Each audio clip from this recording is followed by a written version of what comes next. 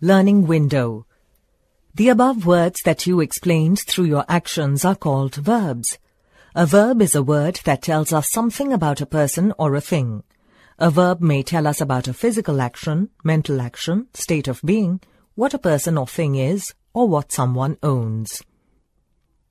Examples: I ate a banana for breakfast, physical action. We guessed the answer correctly, mental action. Whale is the largest mammal on earth, state of being. Reena has a lovely bag, ownership. According to their functions, verbs are of two types: action verbs. Verbs that describe activities, actions and happenings are called action verbs. The action can be physical or mental. Examples: let's eat bananas. We shall celebrate Christmas tomorrow. Linking verbs. Verbs that describe what someone or something is or is like are called linking verbs. Examples: be and its forms is, am, are, was, were, be, been, being. Look, smell, sound, grow, keep, remain, taste, stay, become, appear, feel, estimate, judge. Linking verbs are also called being verbs because they express a state of being or what something or someone is like. A linking verb is different from an action verb because it does not really express an action. In fact, it does what its name suggests. It links the subject with other words, like a noun or an adjective in the sentence that tells us more about the subject. Examples: Radha is very excited today. She appears happy. Helping verbs. Verbs that are used with an action verb and help it to form tenses, ask questions and show necessity, possibility, etc. are called helping verbs. Helping verbs are also called auxiliary verbs. The types of helping verbs are as follows.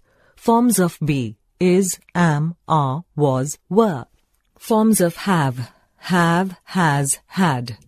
Forms of do, did, does. Modal verbs.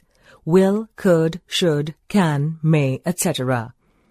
Examples: I was studying in the afternoon helps to form a tense. Did you finish your homework forms a question.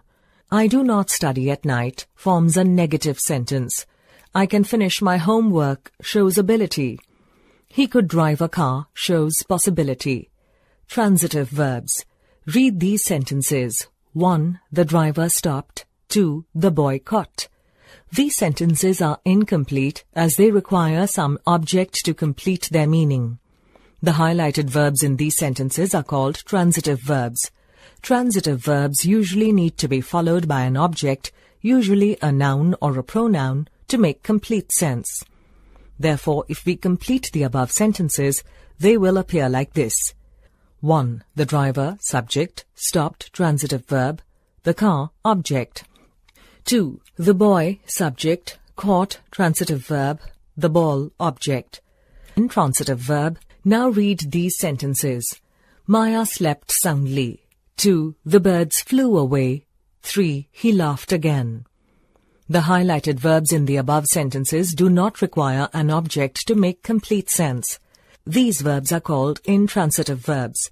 An intransitive verb is an action verb that does not require an object to make complete sense.